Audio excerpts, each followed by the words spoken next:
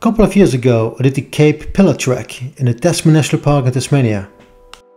The Tasman National Park is located approximately 60 kilometers southeast from Hobart.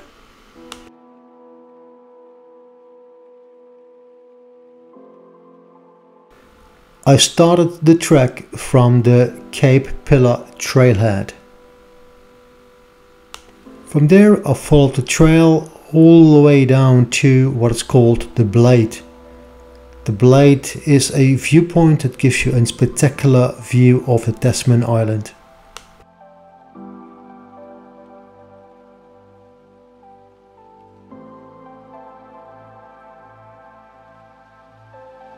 On the way back I stayed the night at the Wongale Falls campground and followed the Mount Fortescue trek back to the trailhead. Quick rundown of the trek. So the accessibility is pretty good. It's easy accessible by car, bike or shuttle bus. I rated the trek as easy and the level of fitness required is fairly low. It's pretty flat and well signposted.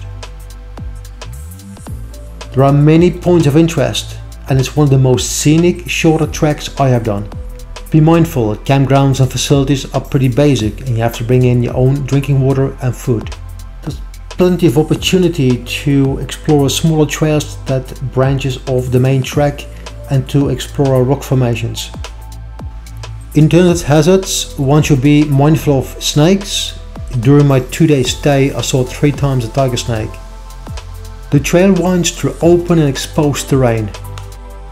That means when you plan the trip, make sure you bring the appropriate gear with you to protect you against wind, rain and potentially snow.